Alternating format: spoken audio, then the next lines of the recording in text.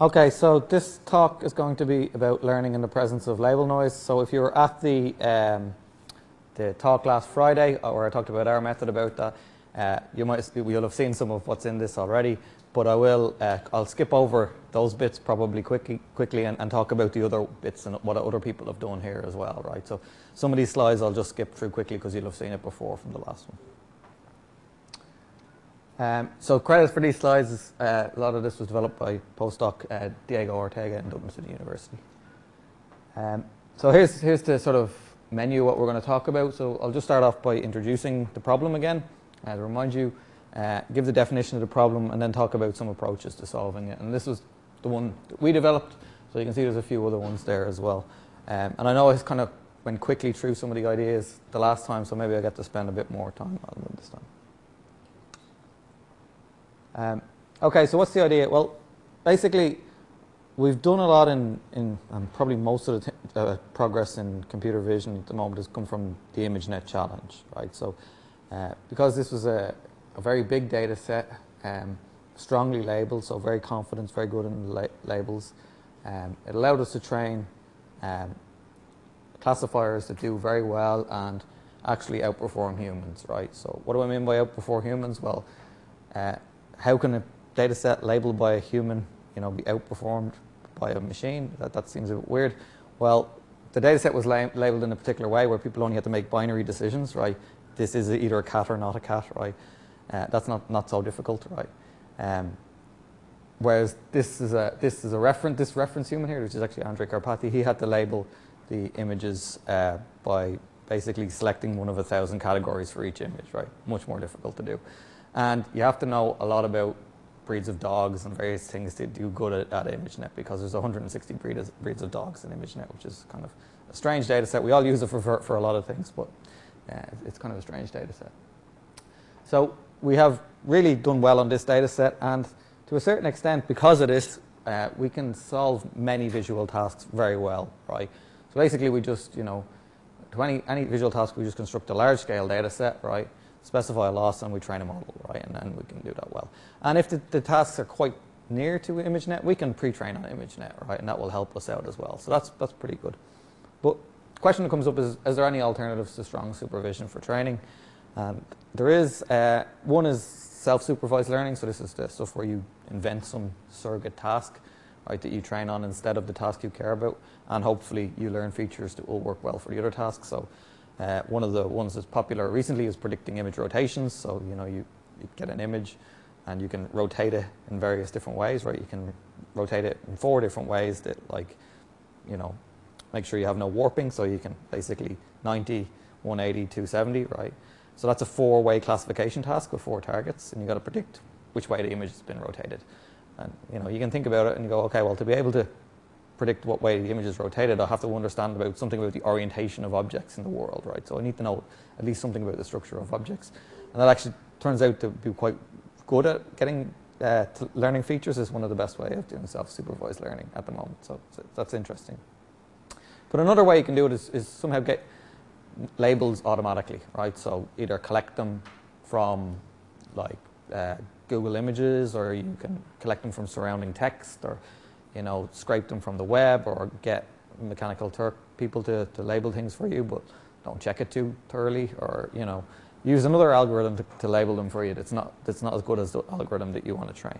Okay, so we can easily get labels that are weak and noisy as well. That's not so expensive. So the scenario when you're learning with label noise looks like this. So every image is labeled, but we know only some proportion of the labels, and we don't know which ones are the good ones. And the relationship with semi-supervised learning is that, again, there are some things that we don't know the labels for, but in the case of semi-supervised learning, it's a little bit easier because we know we have a subset of them that we are confident the labels are correct in, right? So we know which ones are the labels we can trust, essentially. Okay, so a question that came up the last time I was talking about this was different types of label noise. So I'm going to talk about 2 different types of label noise, at least in this one. So there's the uniform in-distribution label noise, right? That means that every example has equal probability of being corrupted, right? So every class is equally likely to be, an image from any class is not more likely to be corrupted than any other label, right? And then the target of that corruption could be any other class, right? So there's no structure in the noise. And then the other one is non-uniform distribution and label noise, and that's when you have some sort of either known or unknown, probably unknown, some matrix, right, that says that I'm of this class. What's the probability that I get my label corrupted to this class or this class or this class or this class, right? So in this case, this one is likely to be flipped with this one here, right? So you can see those kind of things. So a matrix called a noise transition matrix kind of governs what way the labels are interchanged. And then there's a slightly harder situation, I think, that is out of distribution label noise, and that's the case where you have images that aren't even in your task that are kind of mixed in there, right? So you can imagine that you're trying to do a dog and cat classification, and someone throws in a few pictures of elephants, you know, to confuse you, and has them labeled as dogs, right? So the target, the label that they actually have is the true label is not even in your data set. It's totally different. You don't know anything about it, right? So that's a bit harder. Okay. So how do you get data for doing this? You say, okay, well, I'm interested in label noise task because I've got some problems that have, you know, label noise, and I'd like to get good at this kind of thing. Where do you get the data? Well, luckily, label noise is easy to generate, right? Because you just take a clean data set and then you corrupt some of the labels, right? So you can easily generate as much of this data as you want, and you can make it as corrupted as you want from 5% label noise up to 95% label noise, no problem. So people have done a lot of experiments with this using some of the simpler data sets. MNIST isn't so useful for this task, but CFAR 10, CFAR 100, they're kind of good ones to experiment with. Simple approaches and see if they work, and then hopefully try scale them up to something like ImageNet later on, right? Because you can of course corrupt the images on ImageNet as well. What if you want to try it out in a realistic scenario? Well, here's two realistic label noise data sets. There's the Clothing 1 million data set, which has 1 million training images but noisy labels, right? And that means that these aren't uniform noise as well, right? There's some noise transition matrix. You don't know what it is, but it's there, right? And there is a clean set, though. They give you some clean data to at least compute your validation error on and stuff like that. You don't always have that. In some cases, you do. And in this case, they give it to you. Web Vision is another one. Very, very large data set for people who like large problems and have lots of GPUs. This one's 16 million training images and noisy labels as well, right? So we haven't done much work on Web Vision yet, but we have done work on Clothing 1 billion. Okay, so what's the problem look like, right? Well, standard image classification problem looks like this, right? We want to learn some model, right, which I'm going to call H, right, for a hypothesis function, right? It's parameterized by some theta, which are your parameters. And it takes in some image X, right? And we want to train it based on some paired examples, right? This is just a standard classification problem, right? And we usually optimize something like cross entropy, okay? In the label noise case, the difference is that our labels may be incorrect, right? And if our sample has an incorrect label, we call that a noisy label, and the corresponding X or the pair XY we call a noisy sample, okay? That's just a bit of terminology. And what happens if you try to just take the standard cross entropy thing and train it with this is you'll fit the noise, right? So you'll basically fit the noisy labels, which you can see here, and that usually happens after you reduce the learning rate. Keeping the learning rate high kind of prevents you from fitting the noise for a little while, but it won't let you learn the real data very well either. So how do we fix this? Well, the earliest approach to doing this was something called bootstrapping. So let's see, get an intuition to how that works, right? So here's our standard CNN that we're training with cross entropy. And here's an example that's not been labeled correctly. The label on it is car, but the real label on this is elephant, right? And if we just, use a single loss where we try to do cross entropy with car, that's going to guide the network in the wrong direction for this, right? But one of the things we can hope for, if everything was nice and our network had learned a lot from other examples, is that in fact its prediction might be better than our label, right? In fact, it might predict elephant for this. So if somehow we could use the prediction of the network itself, then maybe we could indeed learn from these examples.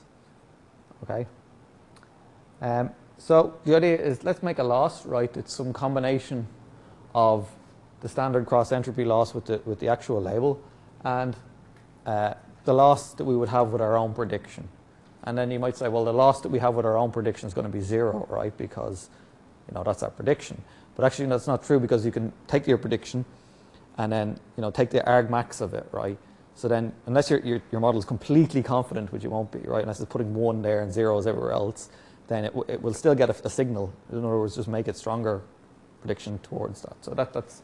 So it's not, this will be like you take your prediction and then you somehow strengthen it and then you use that, okay?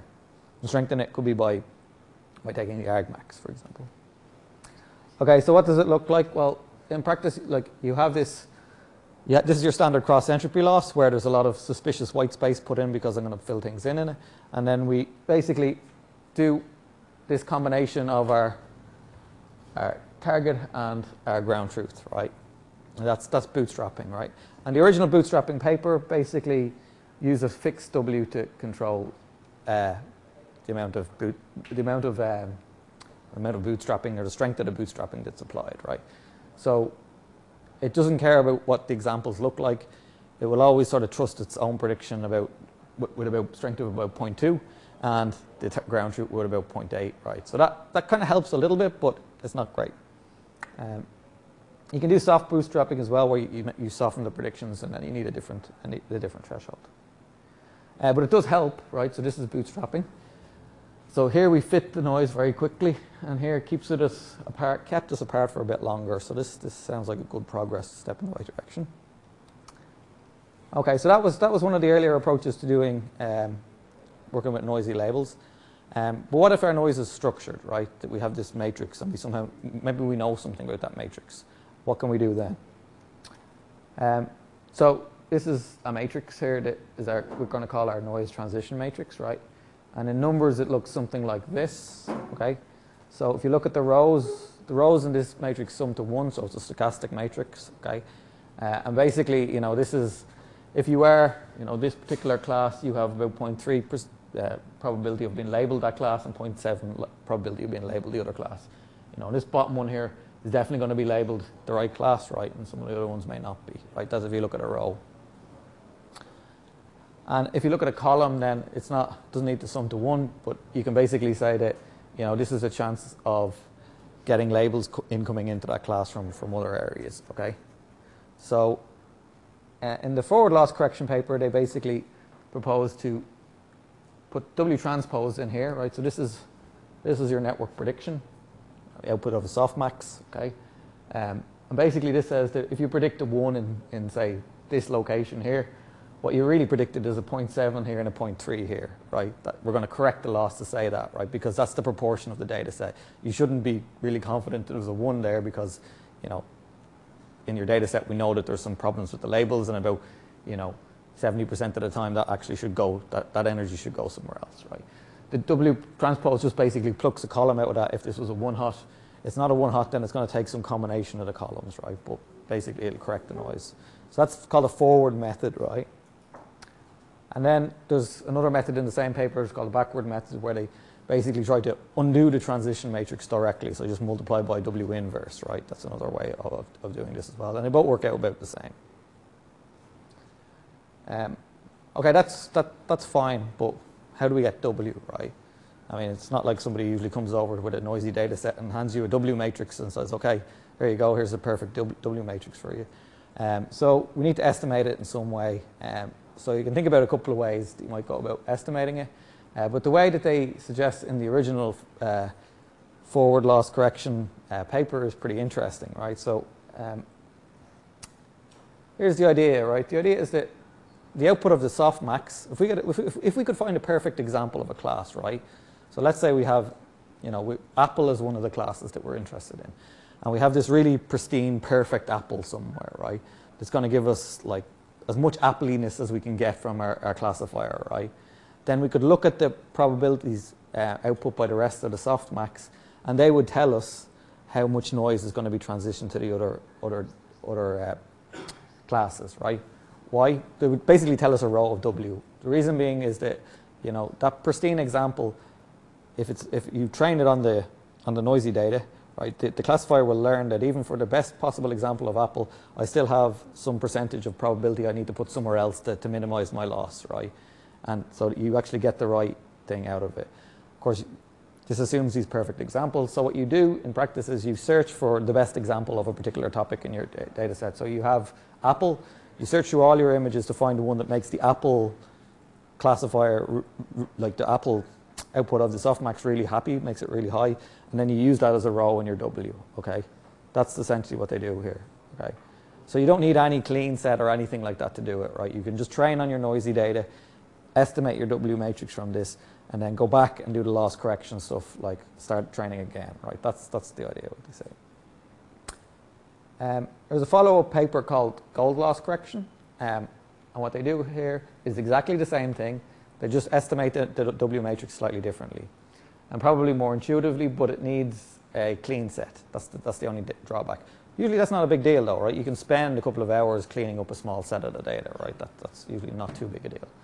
So what they basically say to do is that you take your corrupted data and you train a model on that same way as we did beforehand, right? But then we have this holdout clean set that we've kept aside, and we use that clean set to estimate the W, right? Basically, you can look at the average output of the softmax for each of the classes. So for every, like for Apple, we'd look at all of the average on your clean set of Apple, take all of the softmaxes, average them together, and that gives you a row of W then. Okay, so that's another way of estimating it. And that way turns out to be a bit better, right? So you can see here, this is as your noise level is going up, and then this is basically, this is error, so you want it to stay low, and our error kind of scales a little bit better when we use that method. So basically this method works pretty well, but it's really contingent on knowing this W matrix, right? So the better you can estimate it, the better it works. I mentioned mix-up before, but just to have an illustration as to why mix-up might work. So to remind you, with mix-up, basically, we mix the inputs to get this sort of thing where the two inputs are sort of overlaid on one another. And then we also mix the losses, right? So the losses, so our loss is a combination of the losses of both of them, right? So here's a dog and a person, and then we get this kind of fadey dog person thing, right? And that's mix up, right? And generally, you know, there's this little delta mixing parameter. Usually that's sort of sampled from a beta distribution, right? And you can configure that beta distribution in different ways depending on what the problem is. But for this kind of problem, I think it's usually set to somewhere where there's a lot of probability in the middle, basically. So you're almost mixing half and half every time. Okay. So we've seen this figure before. But here's the intuition that I wanted to show. So here's basically the optimistic case, right? So this is, we're doing binary classification, okay? So this is kind of easy optimistic case. It's not going to work out like this, but it gives an intuition. And suppose on the left we have we're doing mix-up, and we have two clean labels, right? So we have a dog and a person, and then, you know, our mix-up does the same things that normally would do, mixes them together, and then we end up with a loss that we want some bit of the classifier to say dog and some bit of it to say person, and that's kind of makes sense, okay? But what happens if one of our samples is noisy, right? So in this case, we got dog instead of dog and person, okay? So actually things aren't so bad then, right? Because our loss now, it contains a person, right, still, but our loss is still only half wrong, right? It's not completely wrong. It's just going to guide it towards dog, which isn't really too bad, right? And similarly, symmetrically, in this case, if they're both labeled person, it'll just guide it towards person. And our mixed input contains a person still. And what if they're both wrong? Well, in the binary classification case, that's great, because you just swap the labels, right, and you still get exactly the same as the clean case, right? Now, that doesn't happen, obviously, when you've got more classes, unless you get very lucky, and you've got two classes just interchanging. But that can happen sometimes, and then you end up with the right labels no matter what, right? So it still kind of helps to correct it. And if you try and mix up, you kind of get this figure here, which is nice, right, because it stays separated for longer. But our blue loss takes a good while to go down. And this is the one that I showed the last day. So just to recap, what we basically do is use a beta mixture model to predict the weight for bootstrapping, right? So it's not a fixed weight anymore. And when you do that, you get this nice separation, right? You can combine this with mix-up as well to get even better performance. So this is basically the bootstrapping equation, and then we use WI from our beta mixture model. And that's what happens when you add mix-up on top of it, okay? And I showed these already, so this works pretty well. And this is the nice figure that you can say that we went from a data set that was very, very corrupt to one that was quite clean, right? So we went from, 80% error to 13% error. That's pretty good. The code for that is on GitHub. So there's a couple of other simple ones that I want to just mention as well, because these are kind of what you might think of when you're thinking about this sort of stuff as well. And they work to a certain extent. So one is relabeling, right? So this is the idea that, well, what we'll do is we'll just train a classifier on the corrupted set, and then just try relabel the data with the outputs of the classifier. Okay, so just believe the classifier after a while more than your ground truth and just relabel. Okay, so that's a pretty simple idea. So the idea here is you pre-train the network with a high learning rate, so you stop it from getting learning the noise by keeping the learning rate high. And okay, it doesn't have to be that accurate on the data, but and then you just relabel with the predictions, and then once you've got it relabeled, you retrain again, right? And you can iterate doing that as many times as you want. And that actually was only proposed in 2018, that simple idea. You can see our paper on it there, and it works reasonably well, actually. So it's kind of a simple thing, but it seems to work. But you need a special regularization term, which is the same one actually we need in very high level cases of noise in the approach that I propose. Basically, when you're doing this label noise stuff and you start to rely on your own predictions, there's a possibility that the whole thing can collapse, right? Because basically, if my own predictions all start to go to 0 or something like that, and then I start, or they all go to the same class, right? Then I'm able to like really drive down the loss by just predicting, that one class and ignoring the data, right? So you usually need a regularization term, and the one that's typically used, I haven't got it up on the slide here, but it's basically made to make sure that the distribution within a batch of the labels that you expect to see is what it should be. So if you've got equal class balance, right, that means that in any given batch you would expect it to be given an equal amount of different types of labels to different things, okay? So you can add a term to do that, right? It's not too difficult to formulate, but basically you want the distribution of the labels in each batch to be uniform, right, if they're in the data set. So that's just a little regularization term, and if you do that, it stops it. Obviously, you can't now push the loss to 0 by predicting the same thing all the time because it's breaking that regularization term, right? So it stops it from cheating. And we all know that neural networks, right, if you give them any way of trying to cheat and minimize their loss, they will do that, right? So you often need these regularization terms to prevent that. So this is the relabeling effect, right? So here you can see, as soon as we start relabeling, our accuracy on the training set goes up quite a lot, so that's pretty good. But unfortunately, it doesn't generalize super well, because you can see our validation in the orange here doesn't respond as well as we would like. So relabeling, certainly helps with the training error, but I mean, that's obvious it would, because, you now have more correctly labeled, more labels that agree with the predictions, so your training accuracy is going to go up. But not unfortunately validation. And then the final one you might think of doing is just throw away things that we think are not labeled correctly, okay? So this has the advantage, again, of simplicity, but the disadvantage is that we don't have any signal coming from them images anymore that we could learn from, okay? So if we relabel stuff, then at least we can learn from them, right? But we can't learn from anything from ones we throw away. But it's still worth considering. So the idea here is you get a highly probable set of clean samples, right? So assuming we have a clean set in this case, we can get this automatically. I'll say how to in a second, or something. Yeah, get a highly probable set anyway automatically, not perfect one. And then we just use something from semi-supervised. And so there's loads of ways of doing semi-supervised learning. So we basically transform the problem into a semi-supervised problem and use semi-supervised learning, right? It's a good idea as well, and a nice path to take. Right. So assuming you don't have a clean set, or you don't have the time to label one or whatever, is there any way of getting it automatically? Well, there's not completely clean, but one way you can think about getting it is to take a classifier, train it on the noisy set, then make predictions on the clean set, and look for places which have high confidence and the predictions agree with the labels, okay? And then that might be a highly probable clean set, right? So basically here, train a network on all the data, throw away all the samples where a prediction doesn't equal the label, and then rank by our confidence, and then just take the most confident ones, right? And then that's our clean set. And that's a way of automatically generating a fairly probable clean set, and then you can do semi-supervised techniques. Now, it's not going to be perfect because hard examples might get omitted from that because they're the ones that are not going to look as clean as the easier ones. Okay. And then, yeah, there's another way of doing it. Well, I guess if there's a clean set available, you can expand it, obviously, by training a binary classifier on the clean set and then applying it to the data set and discarding noisy samples and try to make it bigger. So that's another way of doing it as well.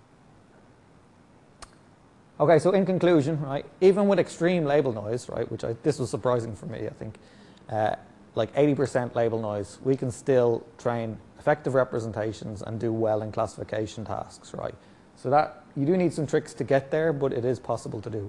And that's kind of remarkable in the sense that that's like, imagine having a lecturer up on, teaching you, and every lecture they just spend 80% of the time telling you lies, right? Complete nonsense, right? And then they give you a test at the end of it, and you get 75% or something like that, first class honors, right? So that's basically what the equivalent is, right? And you've got no information from any other sources, right? So that seems pretty remarkable. And there are three types of approaches to this so far. The dominant one is to correct the loss in some way, and that was the paper that we developed recently, took that approach. But you can also look at trying to relabel your samples in some way, or try to discard ones that are possibly or highly likely to be noisy. The availability of a small, clean data set is very useful if you can create one, and often it's very good to have, at least for testing purposes, to see where you are, right? So one of the things that I didn't talk about here very much is that when you're doing stuff with label noise, right, you may not be able to trust a validation error if it comes from the same distribution, right? Because if your labels in the validation set can't be trusted as well, right, then you don't know what is driving this validation error all the way down. Good, I don't know, because maybe I'm fitting the noisy labels, probably am, right? So we actually spend a bit of effort in our work making a method that you don't really have to worry too much about convergence, right? You just stop after some 300 epochs and it will be good, right? You don't have to have a clean validation set to be able to pick that there. But if you do have a clean validation set, that's great, because then you can usually get a little bit more accuracy by stopping at exactly the right point, right? But what you don't want is some methods, like if you don't get that right point, then it'll diverge or learn the noise or something like that, right? So you kind of have to look at these factors when you're choosing something. Do you have a clean set, and can you use that to get an estimate of validation? Okay, so that's all on label noise. Any questions? Yep. Sorry, could you go back a couple slides? Yep. Really follow the second one when you come to the key samples. Okay, yeah, so the idea here is that we have a clean set of data, so we can look at like training some binary classifier to say whether a label pair is correct, right? So for each class we can train a binary classifier to say whether something is noisy or not, right? And then you just apply that binary classifier. So it's a binary classifier because you can do it for each, you have to do it for each class, right? So that just to give you the confidence that it's actually clean or noisy. Okay. Any other questions? No. Okay, so we're going to go. Let's stop this.